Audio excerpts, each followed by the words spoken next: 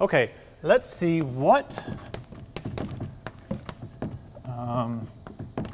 does that complex dispersion relation, having a complex index of refraction, do to a plane wave?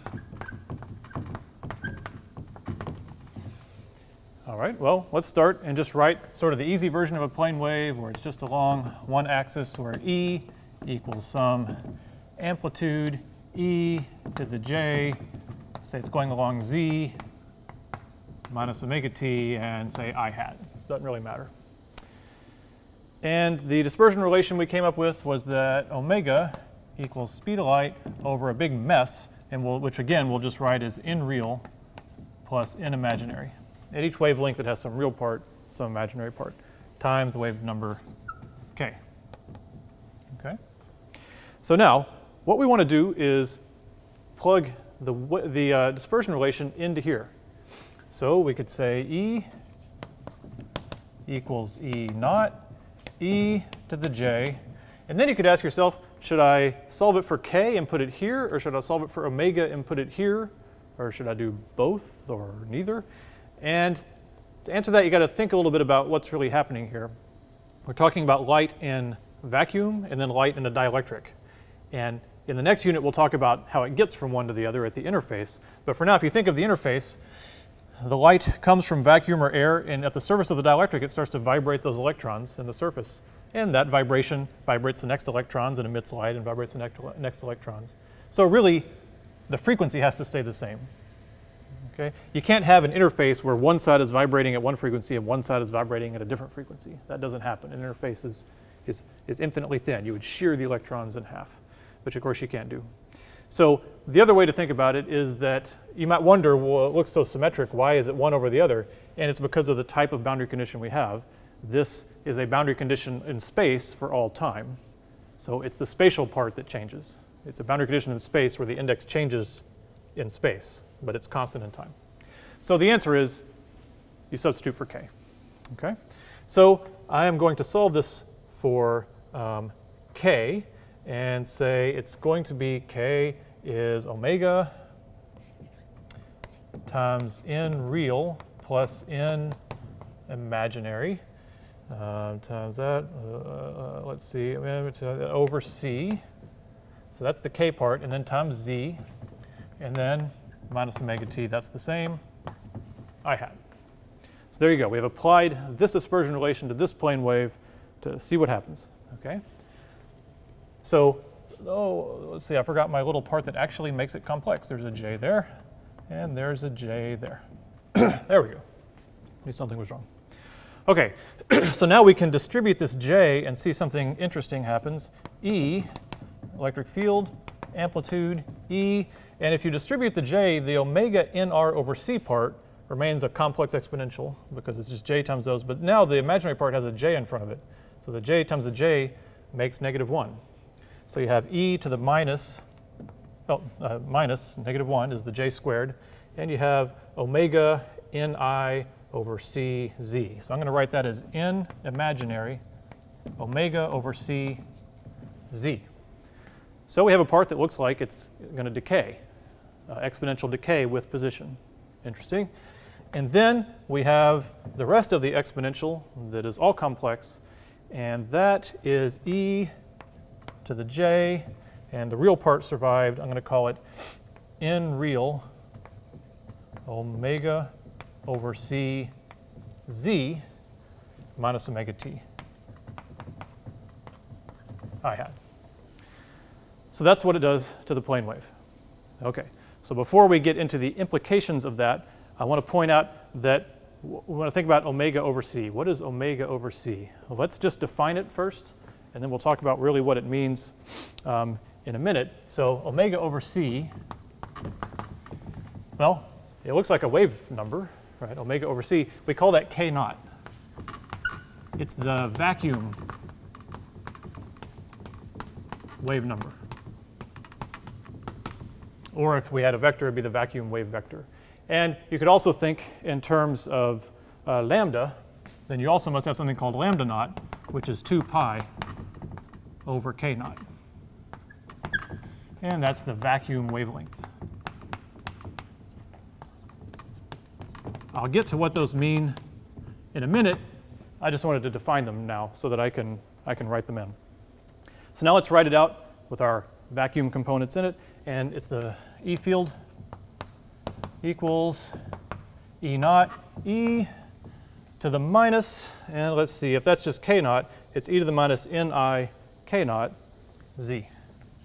The imaginary part of the dielectric function, or the refractive index, K naught Z, and then the oscillating part, or the complex exponential, E to the J, and let's look over here, in real K naught Z, in real K naught Z minus omega t I hat still, see. Okay, so that is about as simple as we need to write it right now. So now let's look at this plane wave and figure out what's happening, okay? So it's a plane wave, it has some amplitude, but we recognize this as a decay of the amplitude. So this is amplitude decay.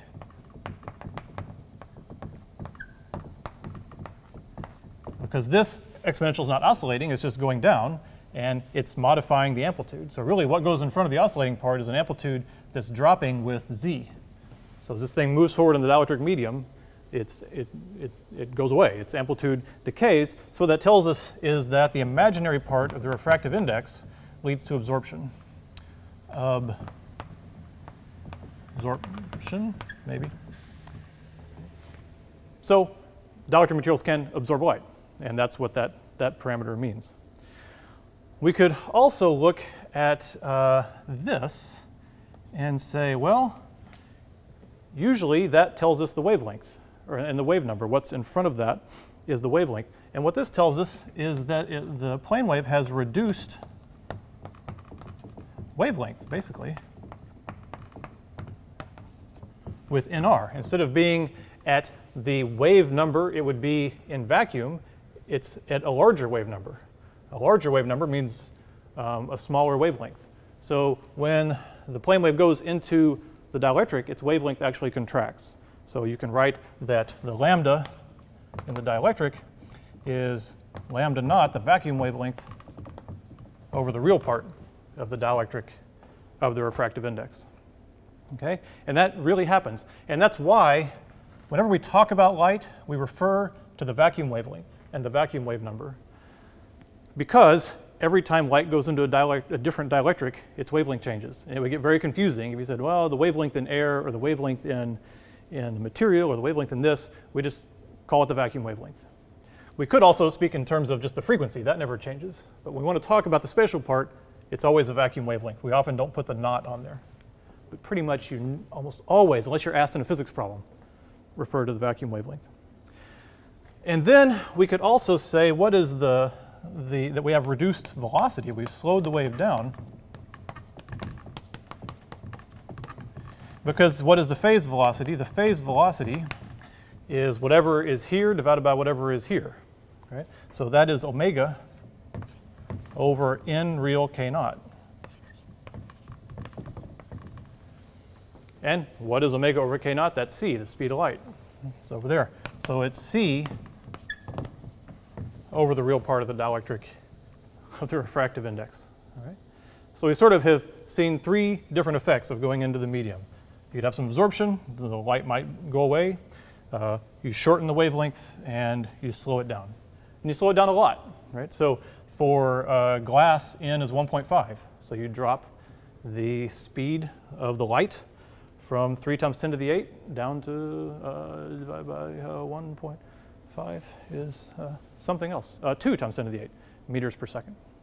And it really does happen. So the absolute constant speed of light refers to light in a vacuum. Light in a material, it does slow down. So now what we want to do is figure out if this is all real. Okay? So what we're going to do is first we need a plane wave. All right? So I have a laser pointer here, and this will serve as a plane wave. It's got a little dirty. There we go. So it's just a standard laser pointer. It makes a green beam. And you may say that's a pretty poor approximation of a plane wave. Right? A plane wave is supposed to be infinite extent. And that's true. You can't make a plane wave. You can't make something infinite in extent. This is pretty small, but if you were to look at the scale of the wavelength of the light, that's what really matters. This spot is really big. Okay? So it's an approximation. This makes a pretty good plane wave. It's just a little circle, a little circular chunk of a plane wave. This fish tank has our dielectric medium. It's a fish tank full of water. Okay? So I'm going to turn the laser on and then just let it pass through the water. And we will see what happens. Okay? So there, you can see the beam. And actually, it appears to, if you think about it, break all these rules. Right? So first you could ask, why are we even seeing it? Right? I mean, don't see it here. Why are we suddenly seeing it in a dielectric? The reason for that is simply that I put a little bit of milk in this water so that the little milk particles would scatter the light out. That way you can actually see the beam. Okay? So let's see, what did we confirm? The light is propagating. That's good. So we said the light should propagate in the medium. So we got that part right. Light is clearly propagating through this dielectric medium, where water is the dielectric medium. What else could we say? We also predicted that the amplitude would decay in the dielectric medium. Well, that doesn't appear to be happening. Right? So here, it looks like pretty much the same brightness of the beam all the way across. So that seems to be a problem. Well, that one's easy to explain. The absorption is very small. At visible frequencies, visible wavelengths, water and glass, this is very teeny. So you won't even see how much this is being absorbed. So it's not quite detectable. So it is being absorbed. It's just little. Okay. What else did we predict? We said there would be a reduced wavelength in the medium. Well, there doesn't appear to be. So when I buy this and I read about it, it says that it's 532 nanometers. So of course it means the vacuum wavelength. So here that's what 532 nanometers looks like. It's green. And now in a dielectric, we said the wavelength should drop to 532 over, in this case, 1.33. So that would be, I don't know, 400 something. It should turn blue. Right? So the wavelength in there is in the blue range. It doesn't look blue. So is that wrong? What have we done? Let's think. Well, maybe the wavelength slowed down, shortened, and it's blue in there, but we see it out here. So the light is scattering off the milk particles back into air, and then it's back at 532. It gets to our eye. But inside of there, it's at 400 and something, and it's blue. So if you look at it in there, is it really blue in there? Well, there's only one way to find out. So let's have a look here. I'll give a look at it. And yeah, no, it's still green. It's not blue at all. Still green. So it seems like this prediction might not be correct. Well, here's the deal. You don't see wavelength, you see frequency. Okay? So when I looked in there, it still looked green, and that's because even though it was at a lower wavelength of 400 and something nanometers, it was vibrating on the photoreceptor on my eye at a frequency, right? So your eye detects with a surface. A surface can't measure a wavelength. The surface can only measure a frequency. So what really matters is the frequency, and the frequency is the same here as it is here as it is here. Another reason that wasn't a very smart demo is your eye only ever sees anything in water because your retina is inside your eye, which is full of liquidy stuff, right? So you've never seen light at the vacuum wavelength, come to think of it. I wish I'd have thought of that a minute ago. So anyway, it looks like all of our predictions are true. Oh, there's this one, the reduced velocity. This one, you just have to trust me. I can't demo the speed of light here, or even 1/5 or 1 over 1.5 the speed of light. But the light does effectively slow down inside a dielectric medium.